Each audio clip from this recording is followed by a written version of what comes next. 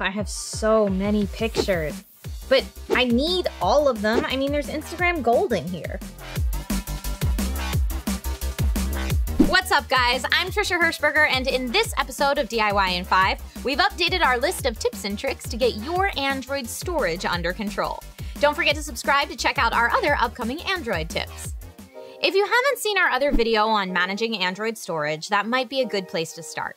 You'll get some basic tips and tricks to clean up that phone that's just overloaded with your latest snaps, photos you don't remember taking, and all the other goodness that comes with a phone that's getting older. Newer versions of Android come with a slick tool that let you see all those apps, downloads, and whatnot clogging up your favorite phone.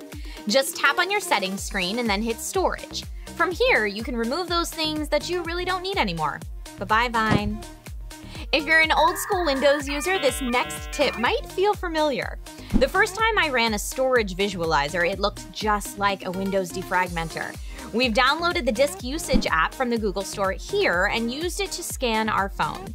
It'll give you a nice visual representation of which folders and files are taking up the most space. Sometimes you'll find even after you delete old apps or programs, they've left a bunch of extra data that's just sitting there taking up space. With a visualizer like this, you can find all those annoying little files and get rid of them for good. Odds are pretty good if you're an Android user, you also happen to be a Samsung person.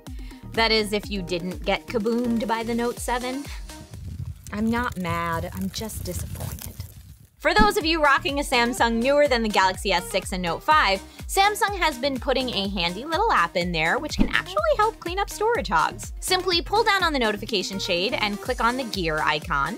Once you're in settings, scroll down until you see Smart Manager and tap on it. Here you'll see options for a few things, but quite honestly, the storage option is really the only useful option here.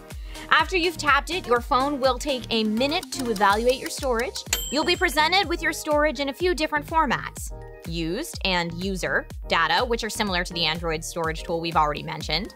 The interesting part is the unnecessary data, all those little bits of cache data, advertisements, and whatnot that get stuck on your phone. Simply hit the delete button and get rid of them for good. Thanks, Samsung. Finally, let's talk entertainment.